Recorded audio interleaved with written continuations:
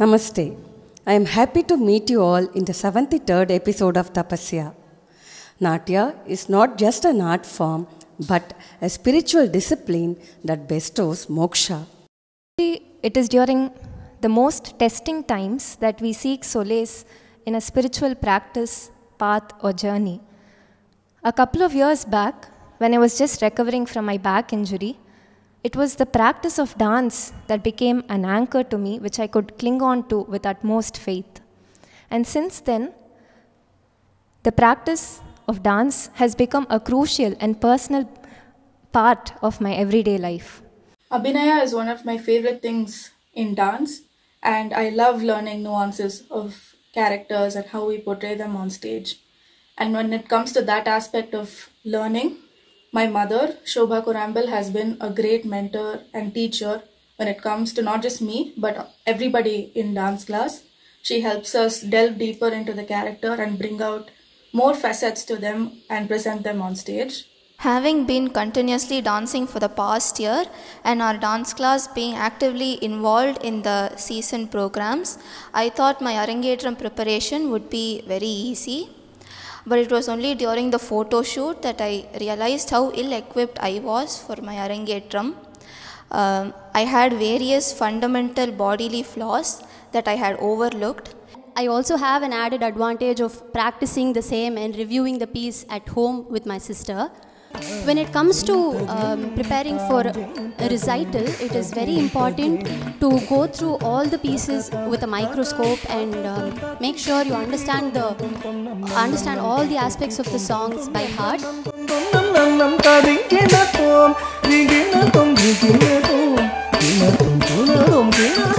As ma'am always keeps telling us, it's very important to analyze our past performances and assess our strengths and weaknesses.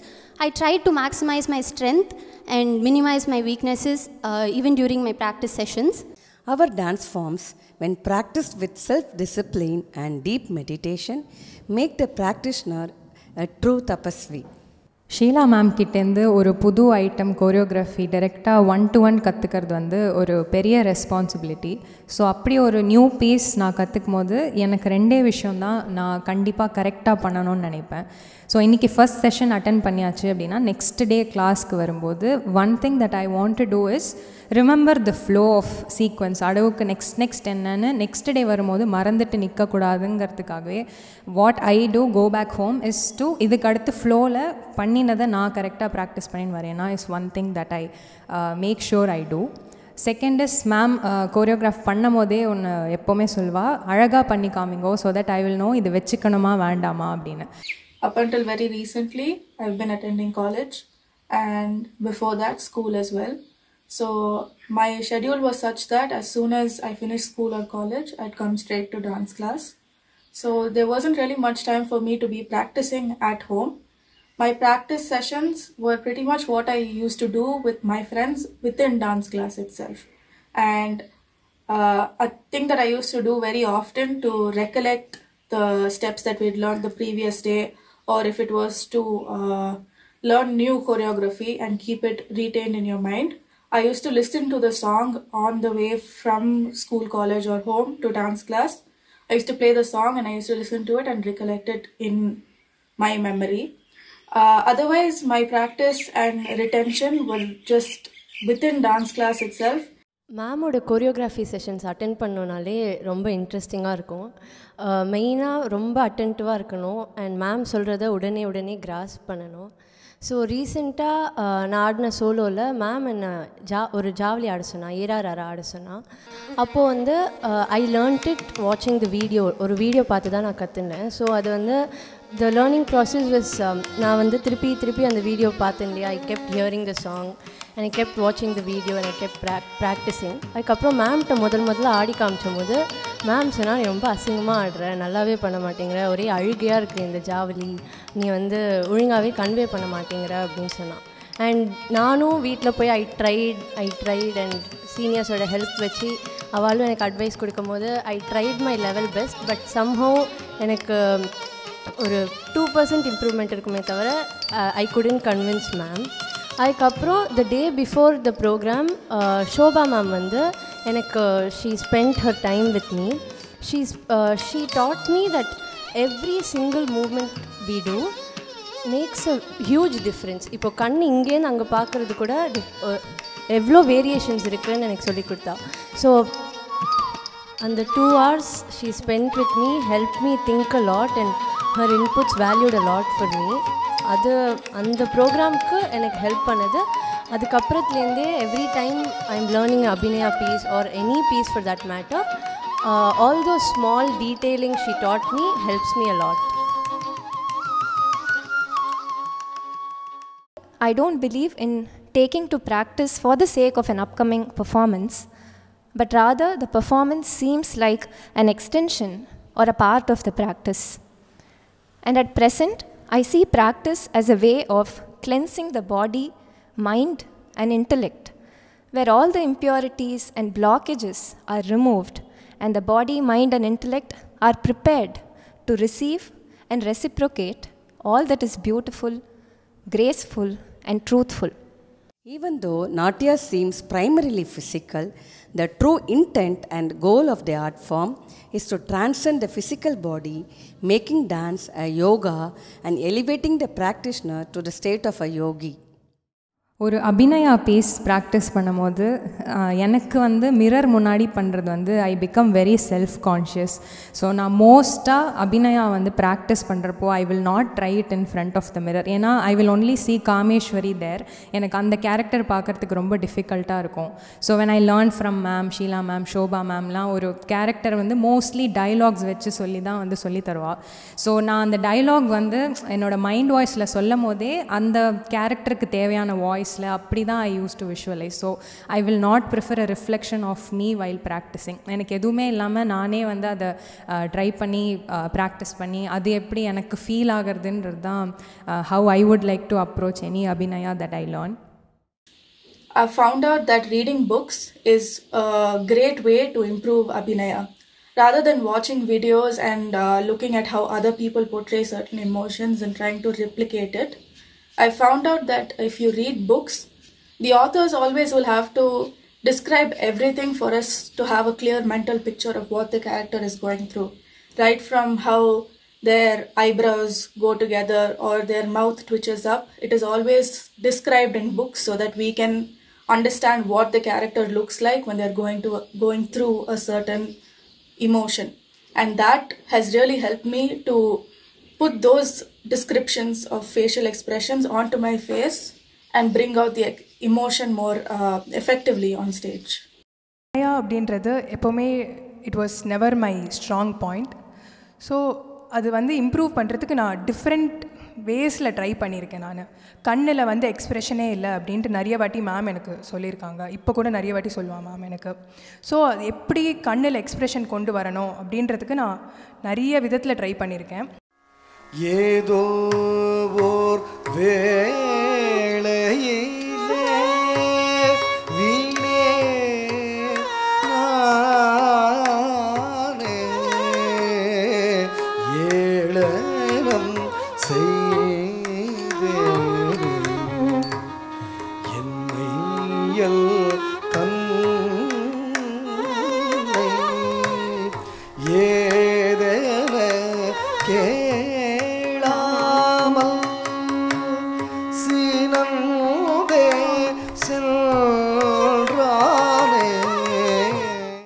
கண்ணாடி முன்னாடி நின்று ஒரு ஆக்ஷனை different varieties different types of வேஸில் நான் try பண்ணுவேன். இப்படி பண்ணால் எப்படி கன்வே ஆகுது மீனிங், இன்னொரு மாதிரி ட்ரை பண்ணி பார்ப்பேன். அண்ட் இதில் எது பெட்டராக இருக்கும் அப்படின்றத நான் மேம் முன்னாடி ஆடி காட்டும் போது அது பண்ணி காட்டுவேன் நான். When I learn a new piece from Sheela ma'am, I think almost 70% of the practice is already done when I'm learning it from her with attention, understanding, and involvement. Of course, the 30% depends on the homework that I ought to do, which involves repeatedly, mindfully practicing what has been taught and reproducing it with individuality. But when I'm choreographing a new piece on my own, the work that it demands is definitely multifold. And that's when I understand that practice does not only pertain to the physical, or it's just not the couple of hours that I spend dancing, but rather it is about constantly staying in touch with the art in terms of thoughts, ideas, etc.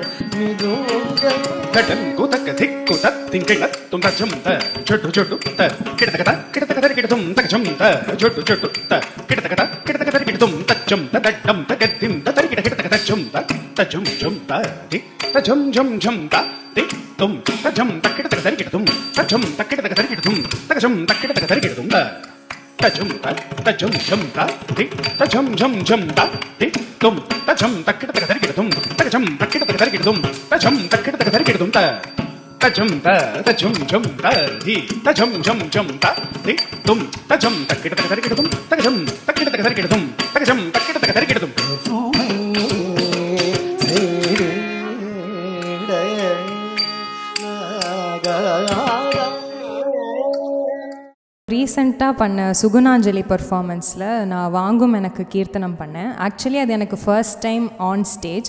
But that Keerthanam felt very comfortable. ஏதோ ரொம்ப நாளாக ஆடினே இருக்கிற மாதிரி இருந்தது. Maybe because I had ஒரு 45 minutes before என்னோட piece stage ஏறதுக்கு முன்னாடி எனக்கு ஒரு 45 solid minutes இருந்தது. சர்ப்ரைசிங்லி அந்த entire 45 minutes I was trying நிறைய varieties in front of the mirror in the green room.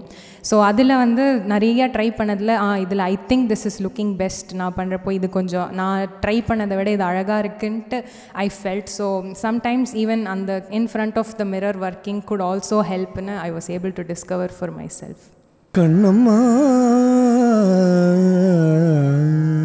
சின்னஞ்சீரு கிளியே கண்ணம்மா செல்வ களஞ்சியமே சின்னஞ்சீரு கிளியே கண்ணம்மா செல்வ களஞ்சியமே சின்னஞ்சீரு கிளியே கண்ணம்மா செல்வ களஞ்சியமே என்னை கலி தீர்த்தே உலகில் ஏற்றம் புரிய வந்தாய் என்னை கலி தீர்த்தே உலகில் ஏற்றம் புரிய வந்தாய் சின்னஞ்சீரு கிளியே கண்ணம்மா செல்வ களஞ்சியமே. Tapasya is personal. Imitating others will not kindle tapas in a dancer. Sincere and severe bodily practice with involvement, a supporting diet, analyzing and discovering the rupa of dance movements that may channelize the creativity of a dancer shall lead one into tapasya. The beauty of practice which I observe is that it is like the omnipotent supreme energy which watches over us and rewards us rightly at the right time. Sheela ma'am made sure that I attended all the regular classes and did all the basic adavus and exercises, whether or not it was my batch.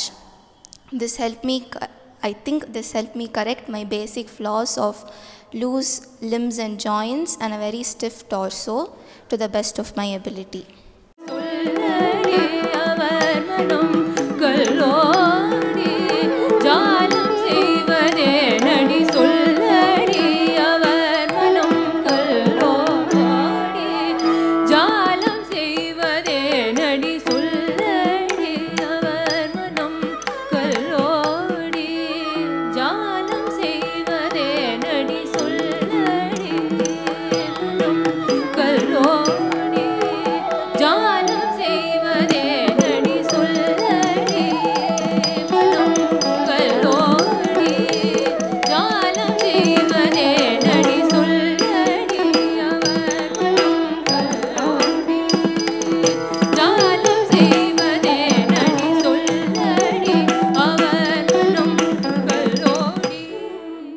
When it comes to learning a Abhinaya piece, it is very important to understand the sthai or the actual tone of the song.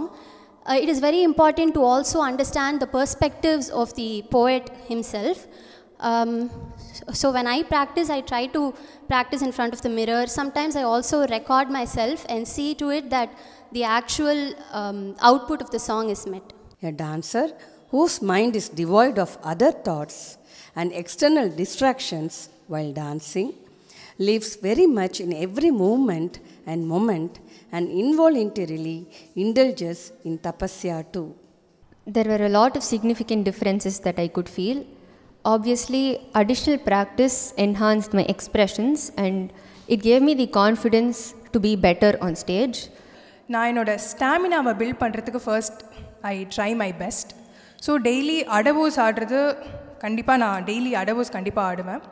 And என்னெல்லாம் item ஆடுறேனோ அது முடிஞ்ச அளவுக்கு 2 or 3 times full மார்க்கமும் everyday ஆடுறதுக்கு I try my level best. Whether it be a new piece or whether it be for a performance, my practice sessions were always overwatched by either my guru or by my friends.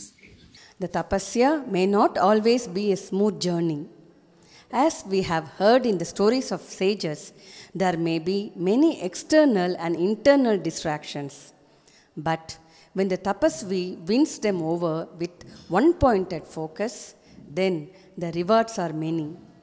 Mallari song வந்து பாட ஆரம்பிச்சிட்டாங்க. நான் சைடில் நிற்கிறேன். அப்போ வந்து இப்படி தான் மூச்சு விட்டுண்டு ஃபுல் தாட்ஸ் எல்லாமே என்னை நோக்கி வந்துட்டுருக்கு. நான் என்ன 2 months நான் ப்ராக்டிஸ் பண்ணியிருக்கேன். நான் எதுவுமே மறக்கக்கூடாது. ஷீலா மேம் என்னோட மேலே ஸ்பெண்ட் பண்ண டைம், ஹரிணியா கை மேலே ஸ்பெண்ட் பண்ண டைம்,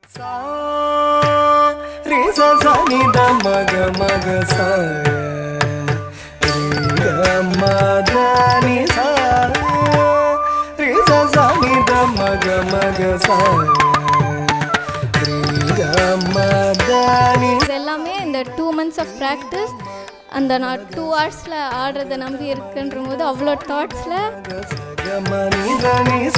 நான் வந்து அழுதுன்றேன். இப்போ வந்து ஸ்ரீவித்யா ஆண்டியும் ஹரிணி அக்காவும் தான் சொன்னால், திஸ் இஸ் கடவுள் ஆல்ரெடி எழுதி வச்சுட்டாங்க and it's not in my hands. நான் தப்பு பண்ண நினச்சா கூட அது நடக்காது, எல்லாமே நல்லா தான் போகும் அண்ட் தப்பு பண்ணிடுவேன் அப்படின்லாம் யோசிக்காமல் என்ஜாய் பண்ணி ஆடினா எல்லாம் கரெக்டாக வரும்னு சொன்னால்,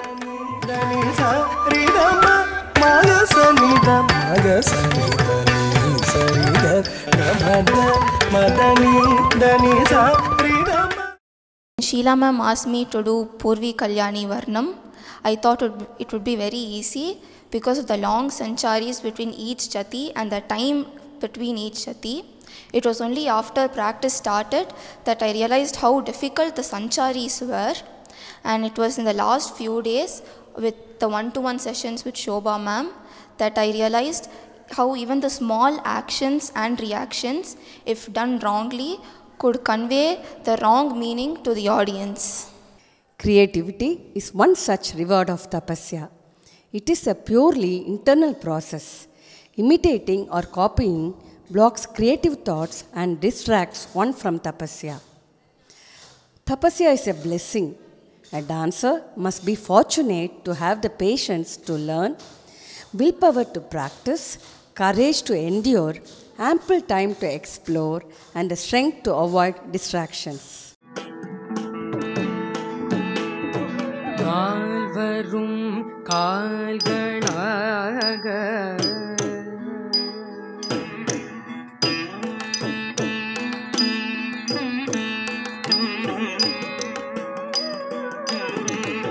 நாற்பூரம் தாங்கி நிற்க சதானுகிரகம் புரிகின்ற சதாசிவ பீடமாக அமைந்ததோர் மங்கள மஞ்சத்தின் மேலே அமைதியுடன் வீற்றிருப்பார்.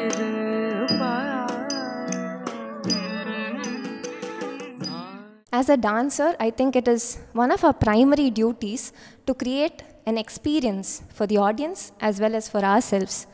So whether it is nritta or abhinaya, the performance as a whole can create an impact. It can touch audiences only when it is rooted strongly in clarity, conviction, and honesty. Then comes very important layers such as logic, facts, creativity, intelligence, auchitya, or knowing what not to do and what to do. And I think when this groundwork is concretely laid with a lot of passion and combined with a physical practice that is steeped in discipline and joy, the performance or the artist is sure to create an impact and create an experience of joy, aesthetic beauty, and spirituality all combined in one. It is in the nature of humans to yield easily to circumstances and situations.